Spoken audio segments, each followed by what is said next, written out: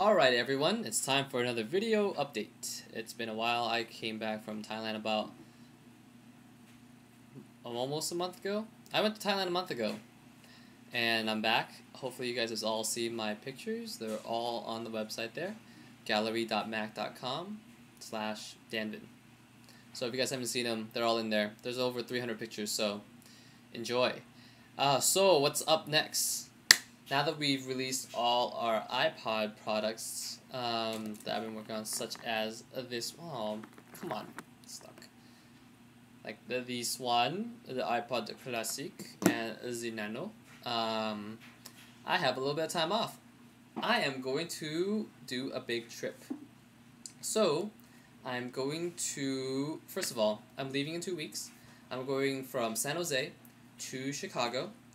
Then I'm taking a train over to Milwaukee to attend one of my coworkers' weddings. And then spend a couple days in Milwaukee before I head over to Chicago. And spending the rest of the week in Chicago. Flying out of Chicago, going back to LA. And then going to another wedding in San Diego. 'Tis the wedding season. So, just wondering, anybody know what to do in Chicago? I got this whole big book. I mean, I got the usual. Probably go to Wrigley Stadium, Wrigley Field. I'm gonna probably eat Chicago deep dish pizza. I will probably go to the John Hancock Center, and probably the Field Museum and the Planetarium. But do you guys have any other favorites in Chicago? Things you like to do in Chicago? If you guys are from Chicago, or restaurants you guys like? Let me know. Oh, I'm gonna go see Wicked in Chicago. Oh, that's very exciting too.